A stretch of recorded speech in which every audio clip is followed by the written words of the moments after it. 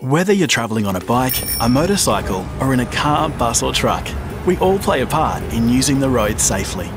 Bicycle riders are like drivers and motorcycle riders. They have rights and responsibilities on our roads. However, bicycle riders need plenty of space because they are more vulnerable than drivers and are more likely to be injured or even killed in the event of a crash. To help us all go together safely, new road rules are being introduced on the 1st of March 2016.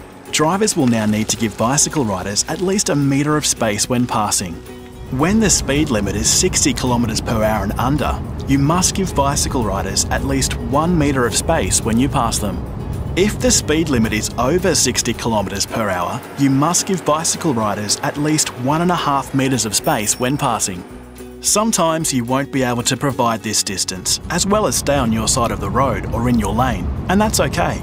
When it's safe to do so, you may now cross centre lines, straddle lane lines and drive on painted islands while you are passing bicycle riders to help you give them enough space. But you can only do this when it is safe to do so and you have a clear view of the road, there is no oncoming traffic and you're not going to cause a collision with vehicles around you. If you can't pass a rider safely, slow down and wait until it is safe to pass. Before you pass, check your blind spots for vehicles behind you or travelling next to you. Look out for changing road conditions ahead, such as narrower lanes or parked cars, to help ensure that passing is safe. When passing a rider, stay within the speed limit and indicate your intentions. Once you're safely past the rider, indicate and merge back in front of them. Penalties apply for drivers who do not follow these new rules.